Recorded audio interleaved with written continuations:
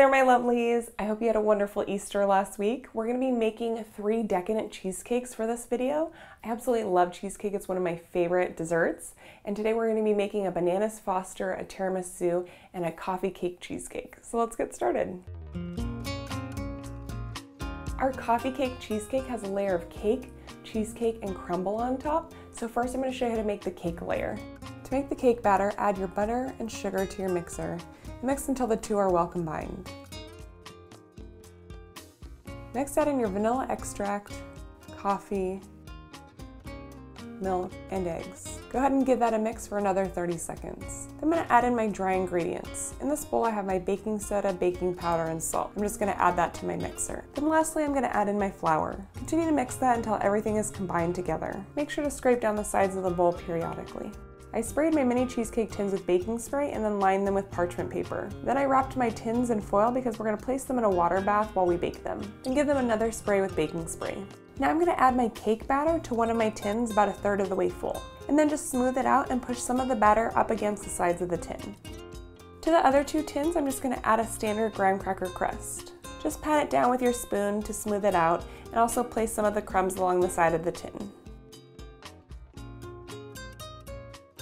Now we're going to make the cheesecake filling. Add your cream cheese and sugar to your mixer and mix until the 2 ingredients are well combined.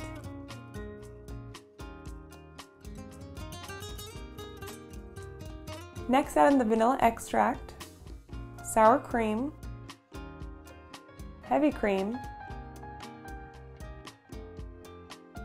salt,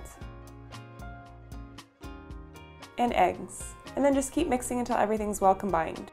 And it's ready to add to our cheesecake tins. But first I'm going to show you how to make the crumble that goes on top of the coffee cake cheesecake. In my bowl I have some melted butter. I'm going to add in my flour, brown sugar, salt, and cinnamon. And just give that a mix with a fork until it starts to form little clumps. And I'm just going to set that aside for a second. Fill the rest of the tin with the cheesecake mixture. Then fill the second tin, which will be for our bananas foster, all the way full. And fill the last tin 1/3 of the way full, and I'll show you why in a second. To my tin that's 1/3 of the way full, we're going to take some ladyfingers, dip them in coffee, and then add them on top of the filling. Then just add the rest of the cheesecake mixture on top. To the tin with the cake batter, I'm just going to add my crumble on top. Once you've done that, add some water to the bottom of your baking sheet. This will help prevent your cheesecake from cracking from the heat of the oven. Then just pop them in the oven and add a layer of tin foil on top to prevent your cheesecake from browning.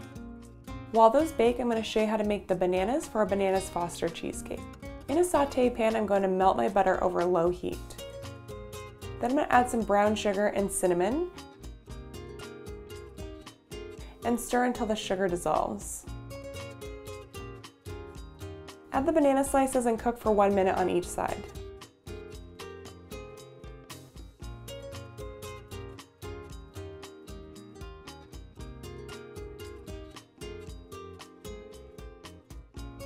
Then I'm just going to remove the bananas from the skillet onto a dish.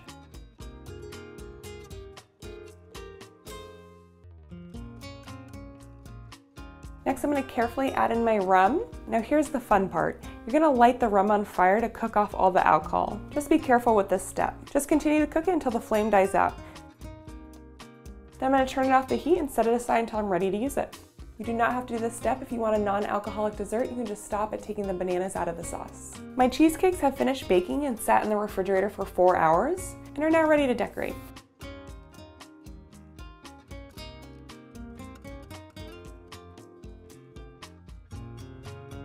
For my bananas foster cheesecake, I have here some fresh whipped cream that I've just added to a Ziploc bag with a star piping tip. I'm just going to pipe some of my whipped cream on top. Then I'm going to take my banana slices and add them on top of my whipped cream.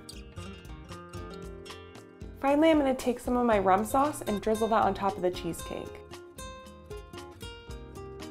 Look at that, it's just beautiful. Okay, now for my tiramisu cheesecake. I've cut out these thin strips of paper and I'm placing them on top of my cheesecake in a square pattern. Then I'm going to take some cocoa powder and lightly sprinkle a layer on top of my cheesecake. Just remove the pieces of paper and that's it. Doesn't that look gorgeous?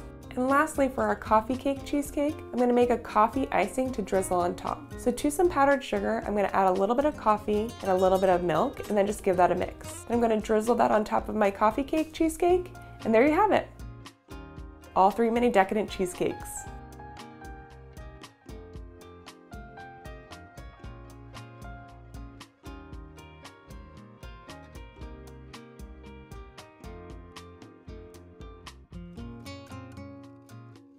I hope you enjoyed this recipe as much as I enjoyed making it.